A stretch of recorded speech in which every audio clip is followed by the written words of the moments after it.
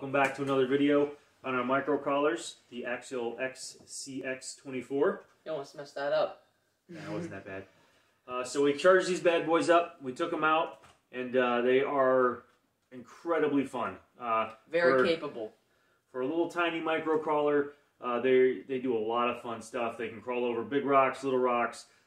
Because they're so small, you can actually make stuff in the house. You can set up, yesterday we set some stuff up. We're going to show you some footage later of just the little things you can do in the house, which is nice. We've got bigger crawlers, but to get them to really challenge themselves, you got to take them out and find big obstacles.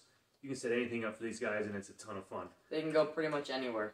So we're going to show you kind of what these guys look like on the inside. Show you some action later on in the They video. just flip up like that, so it's easy to get it on and off. I'll get you closer up. So that's pretty much it. You got your battery here, you plug it in here to charge it. Everything runs into your main computer, and that's pretty much it. You got a couple LEDs that light up in the front here in the bumper. And then I like how it flips up right there.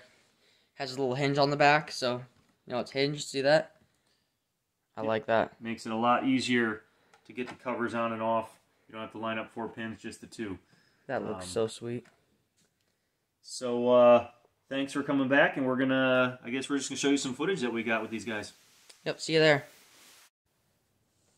Okay, so we're gonna do a little testing of the capabilities of the C10. We'll set up a little course here. Hopefully you can get an idea of how the suspension works and the grip of the tires.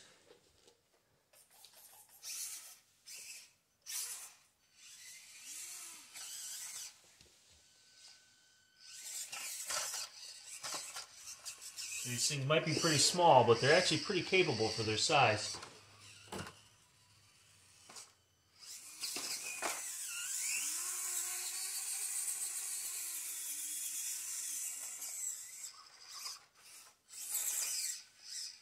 This angle is right on the edge of what they're going to be able to do. You see that front tire's coming up.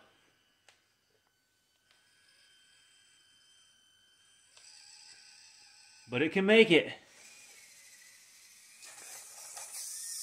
Alright, this is the SCX24 deadbolt. A little different than the C10 and the Jeep Wrangler. We don't have the Jeep though.